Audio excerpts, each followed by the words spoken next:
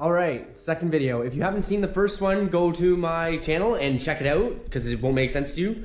Anyways, I've got the engine all ripped apart. I took off the valve covers, I took off the flywheel, there's my dog, took off the oil pan, drained the fluids, all that.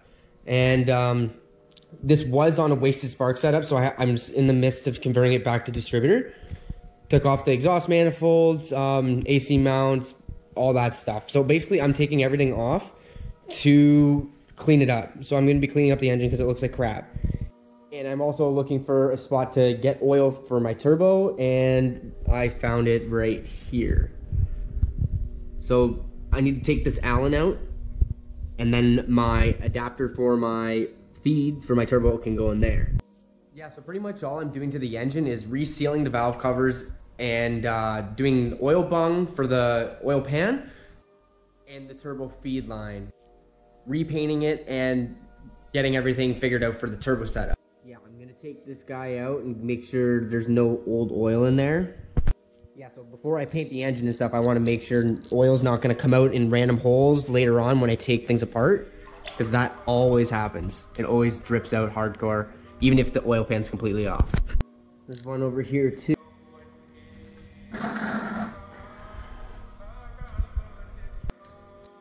Now I'm gonna clean the engine with engine cleaner.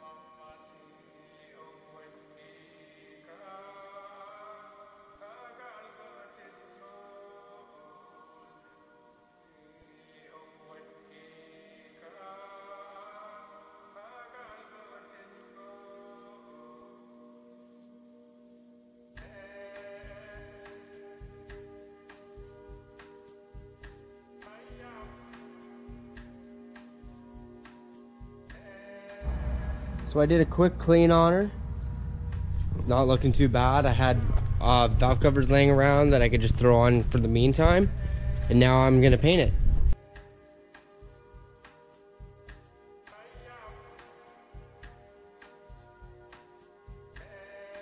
Okay, she's all painted up. I don't have the valve covers on, obviously. That's in the future.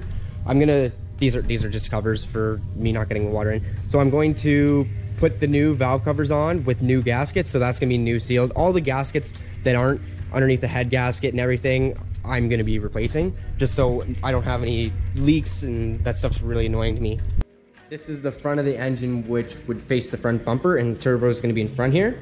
So this is where I am getting my oil feed. So I'm gonna put that guy in there. So it adapts from the oil pump to a small oil feed line that will go to the top of the turbo.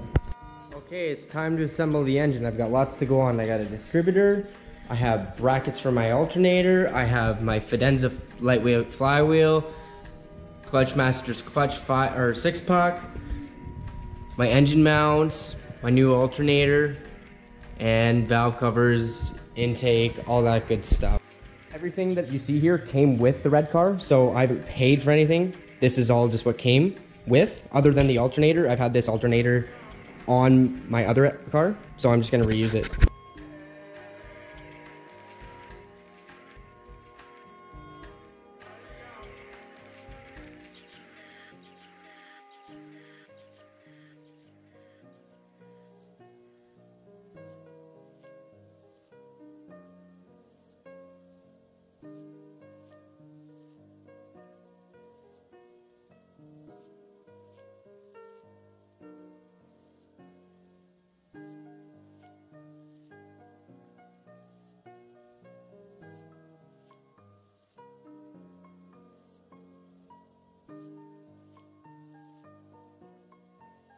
Okay, as you can see, I've got everything ready for the mock-up for the exhaust. That's what I'm going to be doing in the next video. I'm going to be getting those ready and starting on the welding.